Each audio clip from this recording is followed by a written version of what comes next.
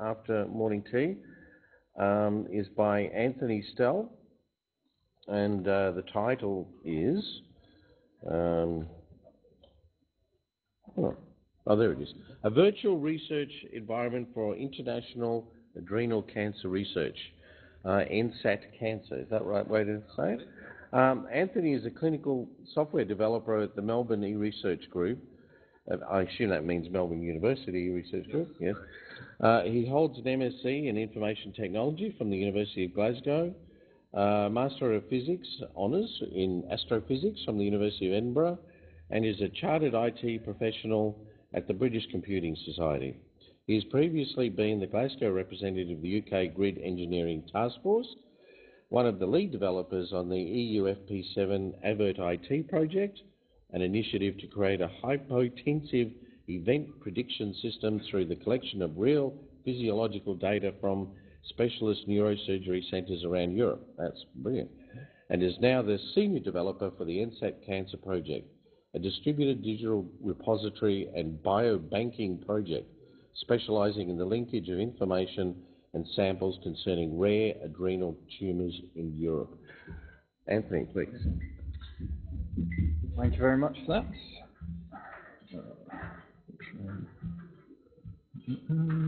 Where are we?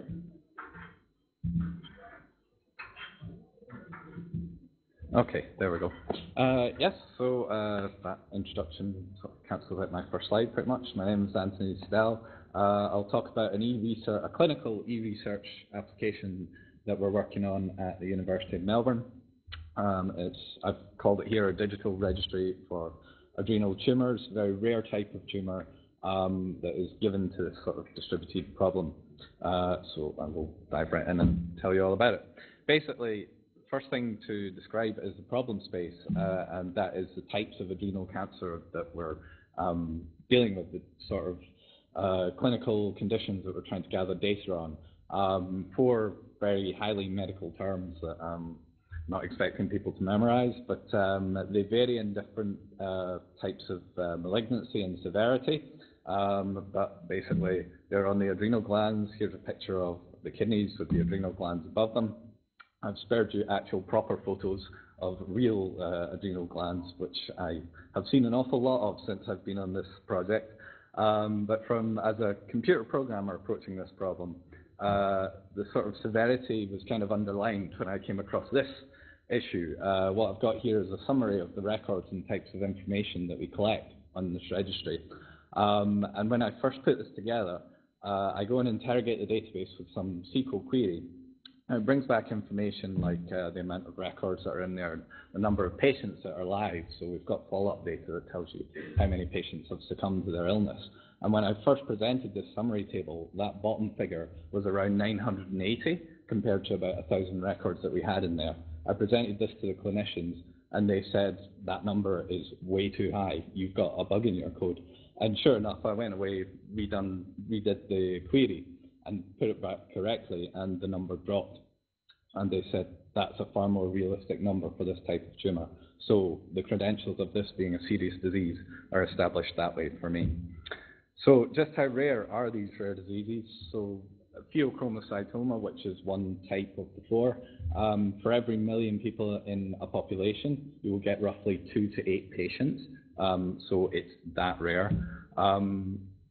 And also, I've worked, as said in my biography, I've worked in other sort of clinical projects, largely from the EU FP7 initiatives, and they have the same sort of route. So this is a project that feeds into other types of rare disease platforms, such as disorders of sexual development, where children are born that are neither male nor female because of chromosomal or genetic abnormalities, and other conditions like Alström, Wolfram's, and Bardet-Biedl, which, as I understand, are serious forms of diabetes. And these are incredibly rare as well, not just because the condition is rare, but for instance, with Alström, sufferers normally don't even survive to beyond their teenage years. So the amount of information that is out there is not a lot, which is why we're putting this project together to try and gather the sparse information that is out there. I went recently to the International Symposium on pheochromocytoma in Paris in September, though, and there was roughly about 1,000 attendees. So that was a big conference. A lot of people there, a lot of doctors, clinicians, data providers, IT support, and patients as well. So again, the point of these projects is not just to provide the IT infrastructure, but to get people meeting and discussing and exchanging information on a human basis. So ENSAT, the network itself that is the basis of this, is called the European Network for the Study of Adrenal Tumours, and it started life in around about 2004 with 4 countries, France, Italy, Germany and the UK. It's grown since then. I think the main countries involved specialist centres from Spain and the Netherlands, but this is a very sort of Western European skewed map. There are contributors wanting to contribute now that our project is sort of started up and is being used for real from places like Hungary and Bulgaria in more Eastern Europe. And their method of data distribution, until actually we got involved in 2009, was that they would put their data in their spreadsheets on CDs and they would post and courier them to each other. So, you know, people are always wanting quick wins in a project. We showed up and said, hey guys, there's this thing called the internet, and we can, you know, create an application that allows you not to have to post these things and have data get lost in the post or whatever. So that is the ENSAT network. What I'm actually talking about is the ENSAT Cancer project, and that is an EU FP7 funded project, 5 years duration. It started in January 2011. I think it's roughly 38 million euros. I'm not sure. I'm a techie. Don't bother about such things. But the goals are digital linkage and harmonization. So you've got these distributed data silos. You want to bring them together into sort of one big unified and harmonious kind of data storage system. Information exchange systems. You want to set things up not just to exchange clinical data, but biosamples, imaging data, all that kind of thing as well. And the sort of umbrella term that we've called this is a virtual research environment. I'll go into this a bit more. But basically, it's not just a single web application.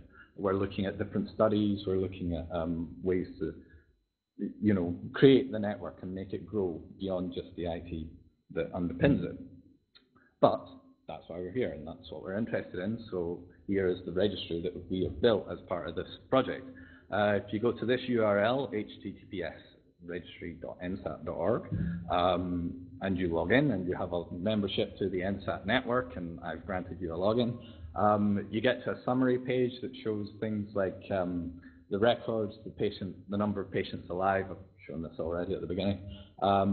Interesting metrics that clinicians are interested in, like number of biosamples, biomaterial forms, what type of biomaterials held at all the different centres, clinical annotations, so how many follow-up forms, surgery forms, pathology forms have been created and used in this registry, and also other metrics like clinical annotations per patient, biosamples per patient, and active centres as well, which leads into this bottom table, which actually shows you a list of all the centres around Europe. And we've set it up into a league table. So this kind of engenders a bit of friendly competition to say, you know, this centre is contributing the most records, you can do better, you know, put other stuff in, try and compete. And I think there was discussion of prizes for, you know, the most number of records, but perhaps not, I don't know.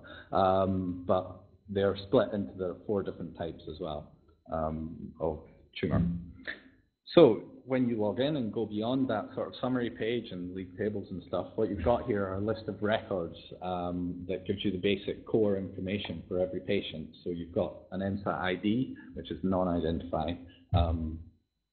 Things like names and full date of birth are not stored in this registry for security reasons that I'll talk about later.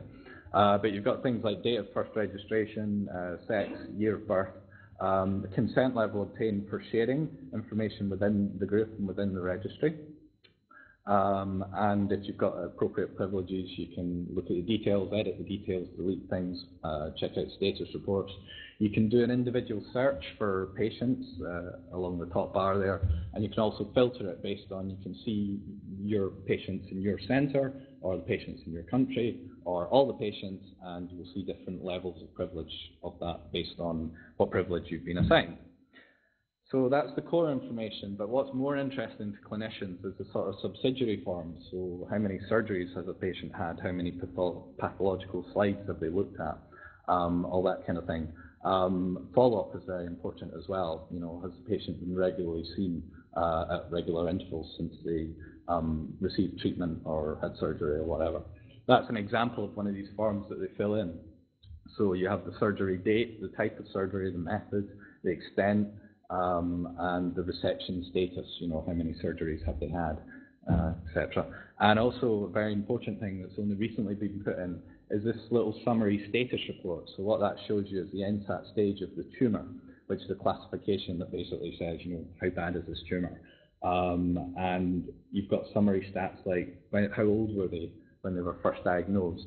When was the last follow-up? What's their survival time? Are they alive? And if at the bottom here it says it does not have R0 resection status, which means it's had more than one surgery, and if that's the case, then there'll be more follow-up trending information. So from this, we can gather statistical information, and this is one of the things that the clinicians are very hot on. They really want to know what treatments are working, what isn't, etc. So that's one side of it. More features we'll go into here. It's a different color. Don't know if you can see that, but that's because it represents pheochromocytoma this time instead of the ACC, adrenal cortical carcinoma type of tumor. This is a read-only snapshot, so the person that is trying to see the information here, they can read it, but they can't edit anything. And that just gives you an idea of the different types of privilege that you can see. Another feature, I'll talk about the studies in the following slide, but if you want to flag a patient and say this patient is really, they've got all the criteria we need for a particular study, then you can flag that, set that in the database, and the relevant people get an email. So what you see there is it's going to Professor Vika Arlt in Birmingham because she's the lead on the URINACT study. It's going to myself to check out that IT is all working, and to Felix Bush in Munich because he's the lead PI on the NSAT cancer project. We've got a search function as well, so you can search the registry, and here we want to pick out all the female patients in a particular centre in Germany, and it comes back saying there are 448 records, gives you a summary status there.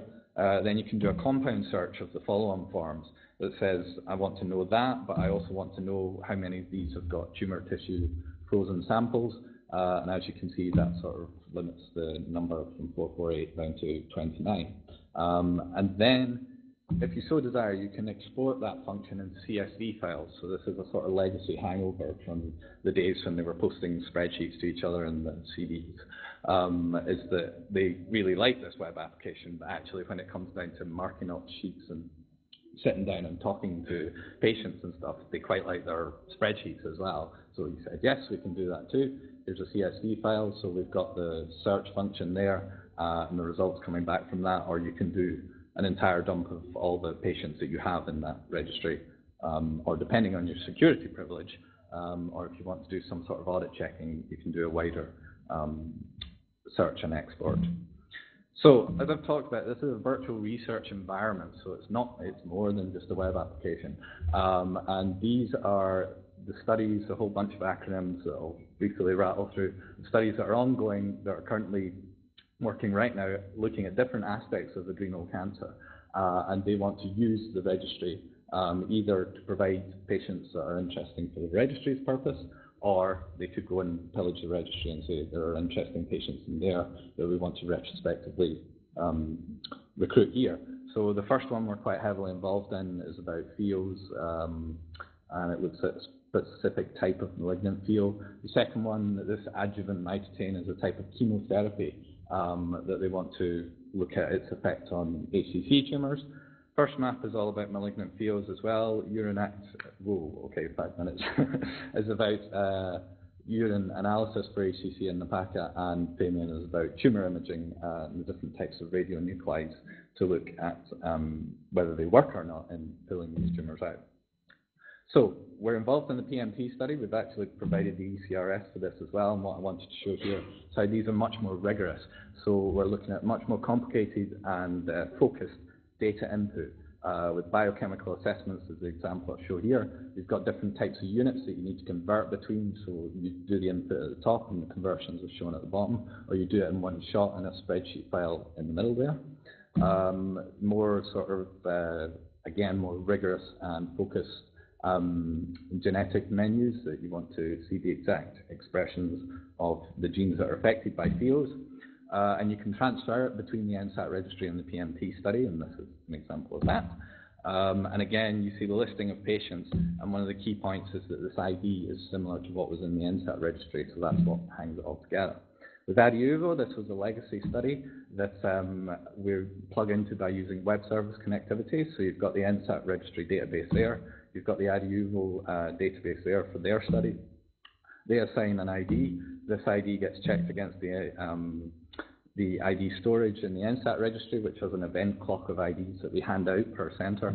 That gets sent back to ADUVO, and once you do that, you can transfer data between the ADUVO database and the NSAT database. Important considerations are like ethics approval for this project. We had to do that for each country, and we've got a document that's quite full and comprehensive. They were all approved. And that's very important for follow-on studies, that once you've done it once, people are quite happy to provide funding to do it again.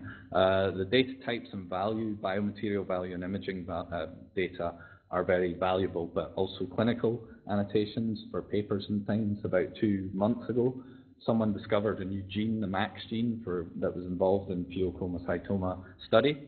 And I suddenly got about 3 or 4 people saying, how do I download all my information about PHEOs from the registry? So I had to give them little one-on-one tutorials for this paper that was being produced.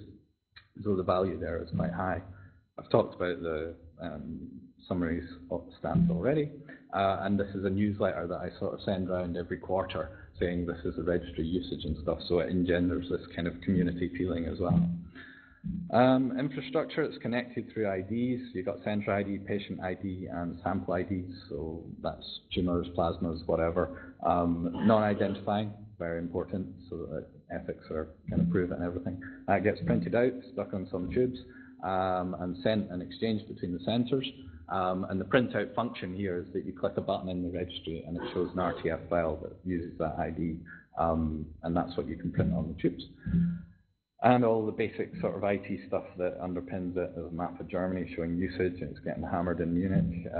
Data size, it's about 2,000 records we've got in there. This is currently tens of megabytes of data transfer for backups and dumps and things. But once the imaging files come online, that will impact that massively. And all the regular security things, SSL, client certificates, bytecode, SQL injection, session protection, times out after 15 minutes, hash passwords, and separate account databases. I'll go through the backup slide quickly. Just shows you do MySQL dump from the database into a file system, transfer to another machine, and then offsite backups are encrypted. So if one machine goes down, you've got the second machine goes down, you've got the original, and if a meteorite hits Melbourne, then you've still got the offsite encrypted backups. And ongoing future work, we want to develop the security policy so it's more configurable, more authorization control, more fine-grained. We want a monitoring platform, so all the information that we have right there right now is who, what, when, and where, but the why is very important. We want to know why data was changed, when it was, and that's important for study validation. And we want to add in more data from new contributing centres, such as Padova, Berlin, Turin, Florence, and Budapest. So the Real Cancer Registry, it's been used heavily. It's available for further contributions to studies. The ethics procedure, that's very important, and that's been achieved for many countries. The accountability enforced by EU FP7 projects, I've got to mention this because it's a favourite sort of point of mine, is that a lot of academic projects, they're not focused, but if you have a yearly review where you're quite solidly grilled and it's said, what did you do? You produce very useful stuff that people will use quite heavily, so I always like to get that point in there. And the European Science Foundation also provides sort of extra funding and support for endeavours such as this. And I think that's it. So thank you very much. Any questions?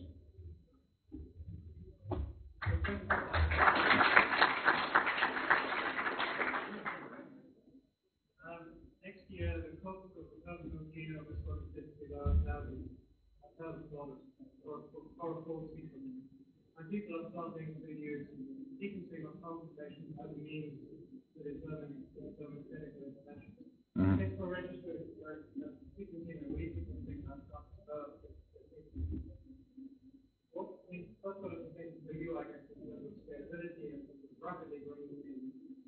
new data and massive So we're doing that a lot. We're doing sort of bulk data uploads. Like right now we're going to each centre and we're still bringing in sort of old legacy, these spreadsheets, these very big spreadsheets that we want to bring in to that. So that would be part of that process. We haven't found the limits of that yet, but I suspect when that imaging study comes online, that's the point where we'll look at data performance and looking at high-scale data transfer and upload. We'd need to get a feel for the kind of numbers that people want to upload before I could answer that properly. But yes, I'm aware of it, and it would be an issue when it comes around. Okay, I think that looks like it. There's a token of our appreciation from the committee. Thank you very much. Thank you.